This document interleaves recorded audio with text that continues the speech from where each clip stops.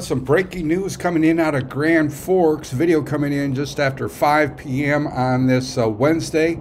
This is at Boss Chicken and Pizza at 951 South 42nd Street, hooked onto the Baymont Motel. Apparently a water pipe burst. We have an interview with a couple of employees. So we were just working and the water pipe bursted, and so the fire alarm started going off, and it looks like a water pipe bursted inside of Boston. And all the sprinklers kept going off and it flooded in there. Is it pretty bad? Yeah, it's bad. We're probably going to be closed for a while. Again, a report of a water pipe breaking out at Boss Chicken and Pizza out on South 42nd Street in Grand Forks on this Wednesday evening. I'm Neil Carlson reporting for iNewZ.TV.